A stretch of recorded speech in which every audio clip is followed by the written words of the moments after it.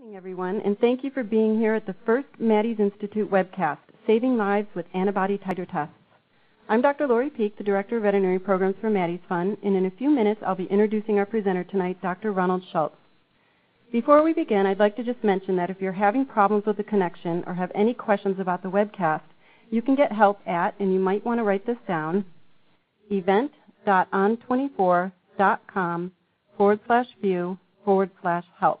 And I'll say that again, event.on24.com/view/help. Dr. Schultz will be taking a few questions this evening, which he'll probably answer at the end. You can send your questions in for consideration at any time during the presentation using the question and answer box in the lower left of your screen. Please keep your questions as brief as possible. And don't worry that we didn't get to it, because every question will be added to the queue. We'll be sharing a number of links with you during the presentation. You can also find this information after the event by going to our website at www.maddiesinstitute.org. There are also a number of little images at the bottom of your webcast screen. These widgets will take you to a number of resources Dr. Schultz will mention during his presentation, as well as handouts, an outline of the presentation, and more. So please be sure and check these out. Now I'm honored to be introducing Dr. Ronald Schultz, who's one of the world's leading experts on veterinary vaccines, virology, and immunology. He is also chair of the Department of Pathobiological Sciences at the School of Veterinary Medicine at the University of Wisconsin, and was the first president of the American Association of Veterinary Immunologists, as well as a member of a number of veterinary vaccine task forces, including the American Animal Hospital Association's Canine Vaccine Task Force and the American Association of Feline Practitioners Feline Vaccine Task Force. Dr. Schultz also heads up the Maddie's Laboratory for Diagnosis and Prevention of Shelter Diseases at the University of Wisconsin, where he's putting his experience and his knowledge to work helping America's homeless dogs and cats. Building a partnership with veterinarians, both in private practice and research, is a very important part of the work we do at Maddie's Fund.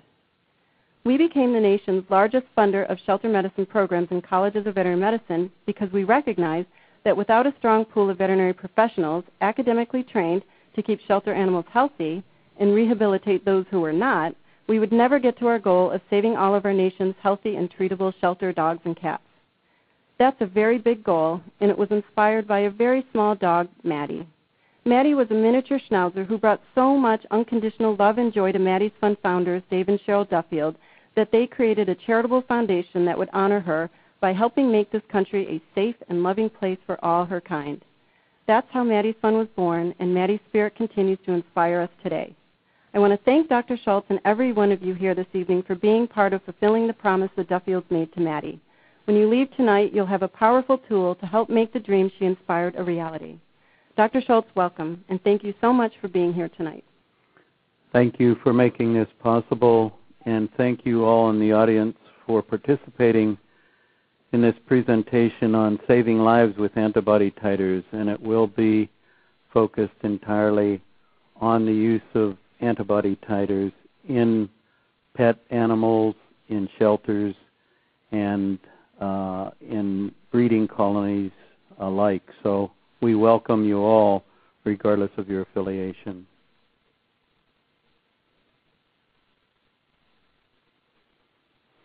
So what we would like to cover this evening, it's a fairly ambitious schedule.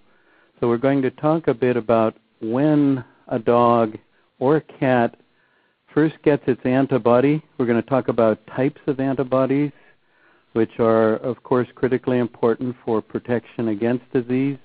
We're going to talk about active immunity, passive immunity, what antibodies are dependent on, how to read and interpret an antibody titer. We're also going to really focus on those tests that are currently available that you can use on site.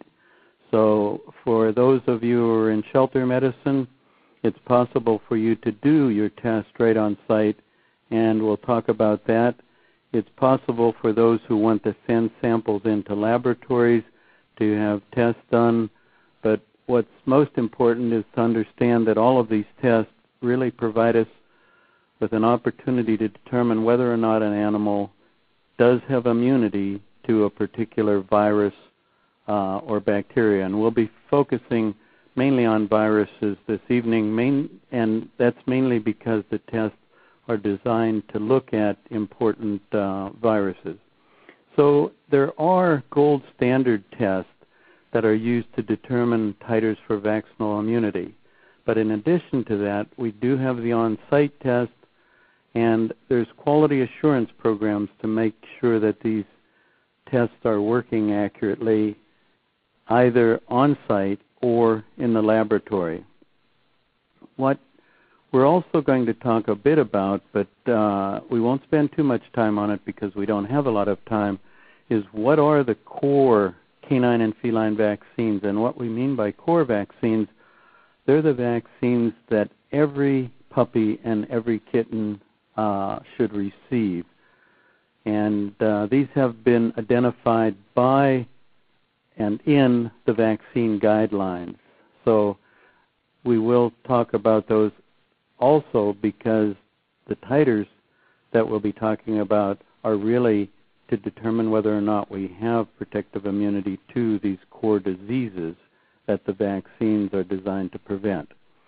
And then we will have some concluding information on the subject.